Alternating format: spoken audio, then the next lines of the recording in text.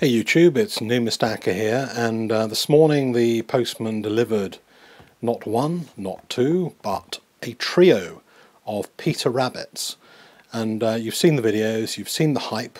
This edition of 30,000 like this sold out within 12 hours at the Royal Mint, and this is the coin everybody wants to get hold of at the moment.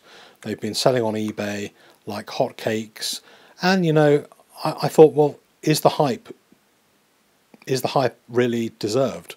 You know, what is this coin like? I mean, obviously Enid Blyton, this is a very, very extremely cute coin that not only every child would want, but every adult would want. Everybody who's born into the era of Enid Blyton would want. I mean, this is just amazing. And, you know, the Royal Mint have done a fabulous job with these coins. I never saw the previous one. But I didn't realise that they were in this perspex. This is an amazing way of presenting these coins. It's a beautiful proof coin, colourised, you know, and I don't normally like colourised coins, but this one is a real exception. So you've got 30,000 of them in this presentation, and there's a total mintage of 40,000 that's been authorised as a maximum mintage, and I guess there'll be 10,000 silver proof year sets or something later on in the year which will also contain this coin, or maybe all four coins together that are going to be in this series might be in some way in a special set. I'm not sure yet, but there are 30,000 coins worldwide available this week, sold out within 12 hours. And I would have thought a lot of those coins are going to be given to kids, to babies growing up. You know, there's going to be a lot of these things out of circulation completely for the future, and there'll be a few that are available to buy. But interestingly, the prices for last year's obviously not quite as much now as maybe when they were first released, but they've held up very, very well.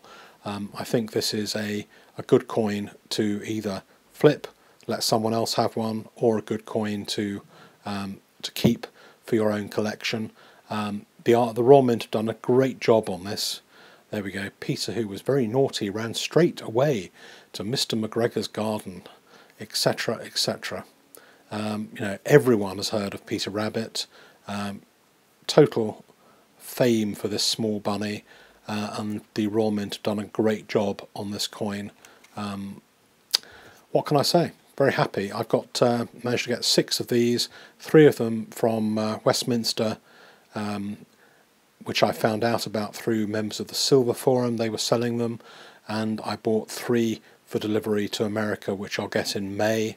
And I'll probably keep one of them and flip the others, but that just gives a few more people the chance of buying these delightful coins, albeit at a price slightly higher than I paid.